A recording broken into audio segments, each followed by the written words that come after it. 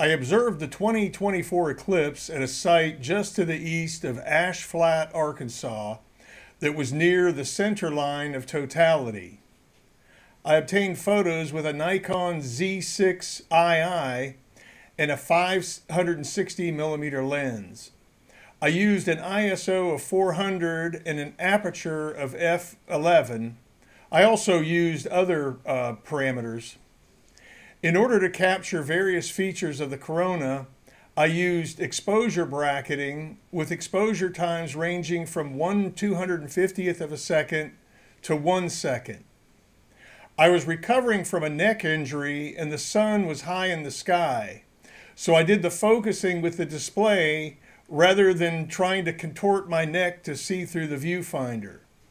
The focus turned out to be pretty good, but not perfect. This is one of the series of 9 bracketed exposures.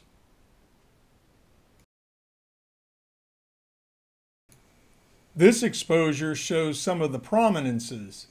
The one at the bottom was easy to see with the naked eye during the eclipse.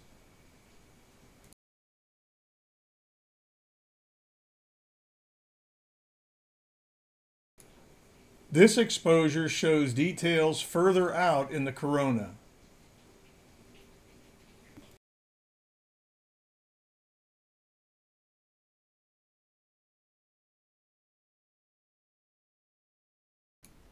I used a DJI Phantom 4 Pro drone to obtain video footage.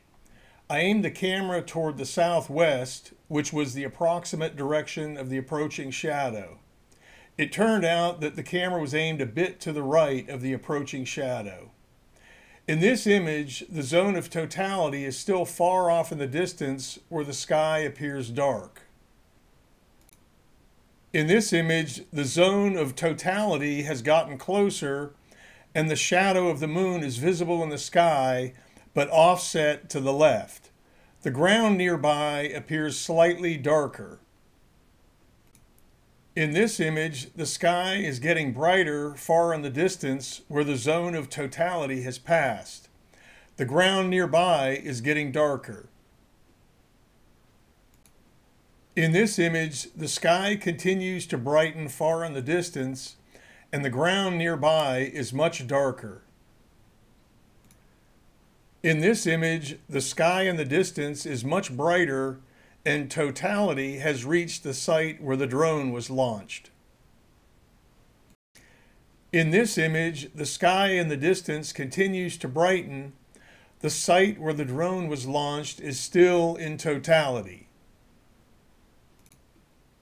In this image, the trailing edge of the shadow has appeared just below the horizon and to the left of center. This edge moves several times faster than a commercial jetliner. In this image, the edge has moved closer and totality is about to end at the site where the drone was launched. In this image, totality has just ended at the site where the drone was launched.